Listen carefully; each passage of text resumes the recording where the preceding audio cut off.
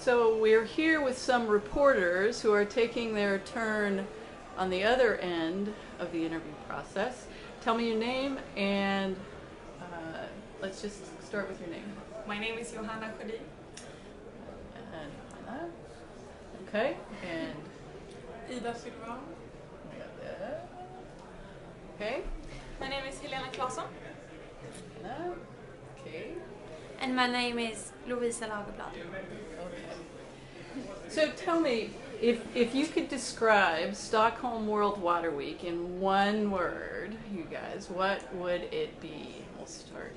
See, I'll give you a minute to think about that. Okay. And we'll start over here again. Johanna. One word. Integration. Okay. Integration. And what would you mean by that? Well, we had a chat before saying that, well, on one hand, it's a word that comes, that we hear often in many of the seminars. And I think that integration of disciplines and people from different backgrounds and countries, of course, is needed to work with many of the water-related issues. Okay. And how do you say Ada? I would say it's quite similar words, communication.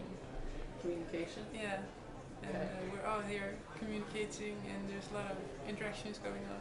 Okay. I was thinking in the same terms actually. I was thinking about networking here. There's a lot of people from different sectors and different ages and everything, so it's very fun, people talking and meeting on the same ground. Yeah. Okay. I would think of all the three words they said, but I think participation is a good word because people are here and they are allowed to speak and like, oh, I have a question, can you answer it? So participation from different kinds of So sectors. anything that you would want to add to that? Coffee?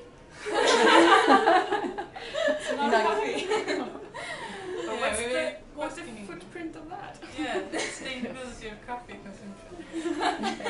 And then together, what thing would you think you've learned in your time here? Is there anything that jumps out? I think because our topic or our theme that we are reporting about is demographic changes. So I think we've learned things, at least I have, about demographics worldwide. Okay, demographics worldwide. I think there's been a lot of talk about how to find increments for change and to motivate both governments and by financial means motivate private sector to engage in these issues. And also about communication across borders. Government, the public, the private sector has to come up with